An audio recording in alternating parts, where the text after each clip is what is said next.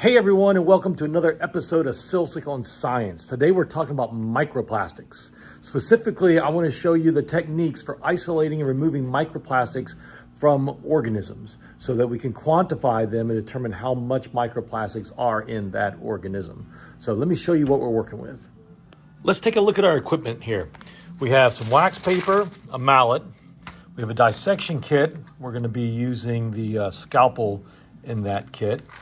We have a wooden cutting board. We want to use wood, not plastic, because if we cut up stuff on plastic, we're going to be introducing more microplastics.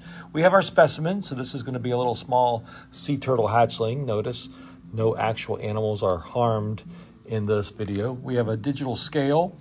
We're going to call this 30% hydrogen peroxide. We're going to put our crushed up sample into this beaker here. We have some parafilm for covering the beaker with our dissolving sea turtle hatchling. And we have a Buchner funnel and an aspirator here apparatus to create a vacuum. So let me show you what we're going to do. All right, we're going to start with our specimen here. And we're going to take a piece of wax paper, put it on the wooden cutting board, put our specimen there. Notice, getting salty with Silsic. Then we're going to cover it with more wax paper, and we're going to crush it. Break it up. You get the idea. We take a look at what we got. If there's any big pieces, you can take some scissors here and we can chop them up into smaller parts. And we can also use a scalpel to cut them up into smaller and smaller pieces. Once we're done, we're going to turn on our scale, put a piece of weighing paper down on the scale, and we will zero it.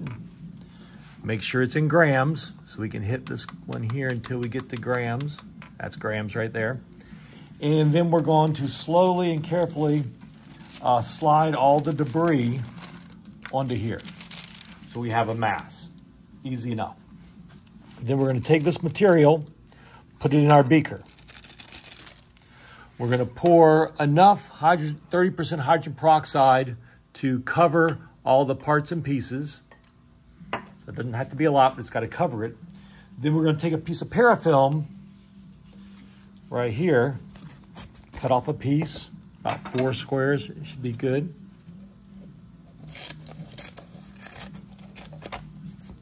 Okay. And then you can separate this. All right, let me work on this. Having a little bit of trouble here separating them. Never easy when you're recording. Finally, so we'll separate the parafilm and we will cover it over here. Then we'll take a piece of masking tape, put it on the beaker, and we'll label it what it is so we know what it is. Now we want that to sit for about 24 hours. Now, every once in a while, you can kind of mix it up a little bit when you're around and stuff like that. After 24 hours, it should be fully dissolved, hopefully. If it's not, go another 24 hours. So we can take it up, take a look at it. Now what we're going to do is we're going to filter and get rid of all the water. The problem is it can be quite thick. So we're going to take our Buchner funnel apparatus here, and we are going to hook up a vacuum hose to it, like so. And if you've noticed, I have a coffee filter in there that I cut to roughly the size, so that's good. Now what we're going to do is we'll turn this water on. So, see the water flowing? So as the water flows down here, through this part here, it's also pulling air into here to go with it. So that pulling of the air creates a vacuum, a sucking, and we're going to suck air out of here. So when we pour our water, not water, but our chopped up pieces of dissolved fiddler crab or mangrove or fish or shrimp, whatever we're doing, it's going to try to pull this water out, leaving the microplastics and any hard pieces down into there. So we just pour the water there, and you can see the water's getting sucked through.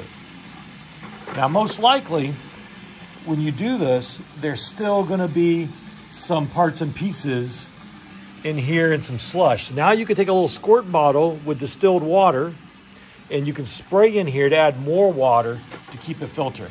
More water and keep it filtering. More water and to keep it filtering until it seems like all the big stuff is gone. All the stuff is washed off. And all the microplastics will then be on the filter. When you're done, you stop it. Take a pair of tweezers. Some tweezers here. And we can remove our filter carefully. And then we can place our filter on a Petri dish, cover it, and let it dry completely. Once we're done, then it's just a matter of putting it under a microscope and counting the amount of microplastics. That's all there is to it. Thanks for watching.